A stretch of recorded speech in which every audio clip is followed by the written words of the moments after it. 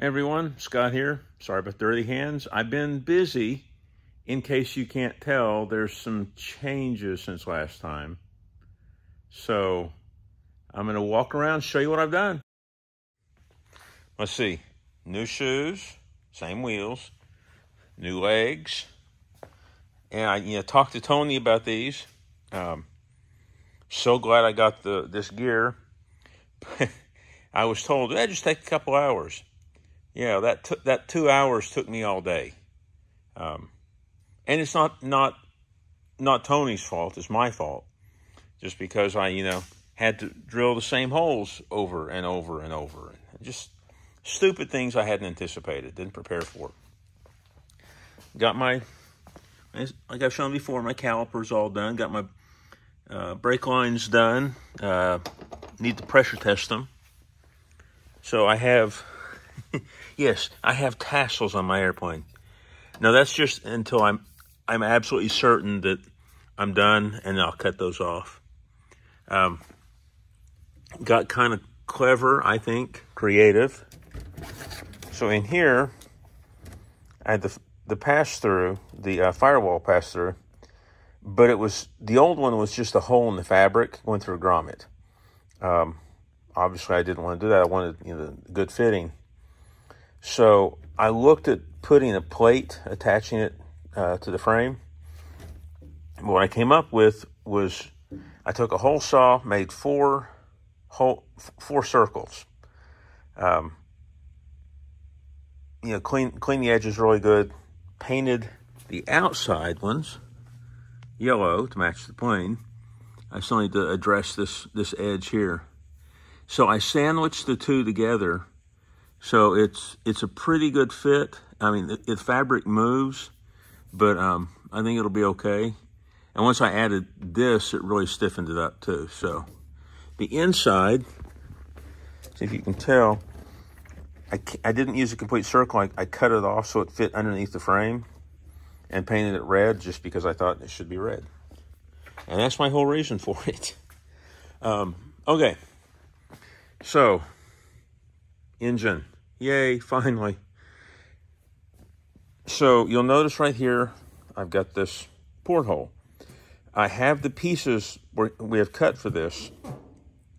We were going to put this channel in there. You can't tell here, but it tapers down. We were going to put that channel and weld it in.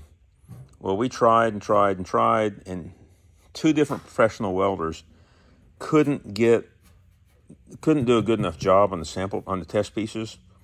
So we're going to take that idea for the channel, make flanges, and rivet those on here so they're mechanical, and then fill this with, I'm not going to say what, but you find it at your local auto parts store in a tube.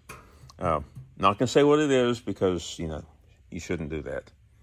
But I've talked to experts, and I think that'll be the right thing to do, just to fill the gap in the pieces here and right up here. All of these holes are from the original, when the original owner had the Subaru in it. Let's see, exhaust. So this is a original exhaust from mid-90s, late 90s. Actually, it was after that. Bought it off of, I was going to say Barnstormers. Team Kit Fox. Guy had it for a Model 5 for a 912. He didn't know if it was going to fit. We didn't know about the engine mount. Fits nicely. Only problem is, if you can see it, here it doesn't touch. The other side touches. And obviously, that bolt head, it's gonna wear in here. So, and I know there's no cotter pins in here yet.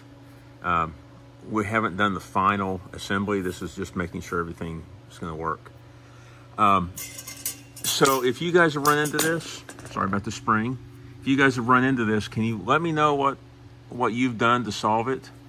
I don't know. And maybe it's just the difference between the two models and the different mount. I don't know. Anyway, So got the oil cooler on. Still got to plumb it.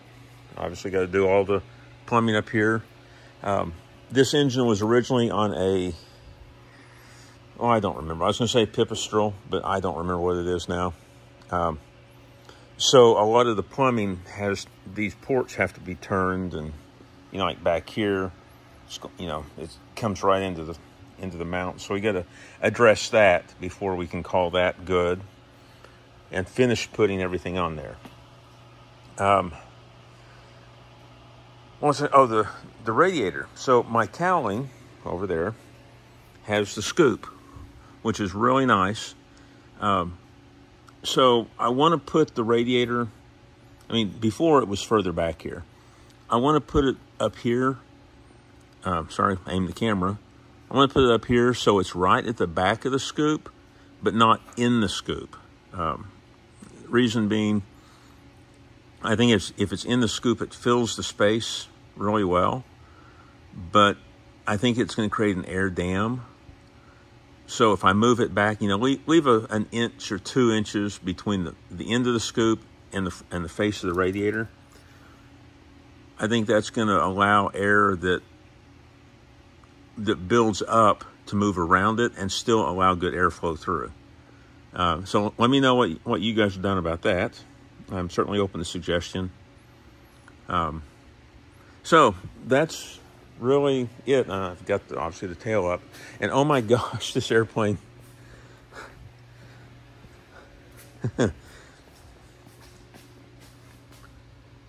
Does that not look good? I just got to say. I mean, even with the interior out and the engine not finished, that's a good-looking airplane. Cannot wait to get this thing in the air. Anyway, that's my update. I'll have more next week. See ya.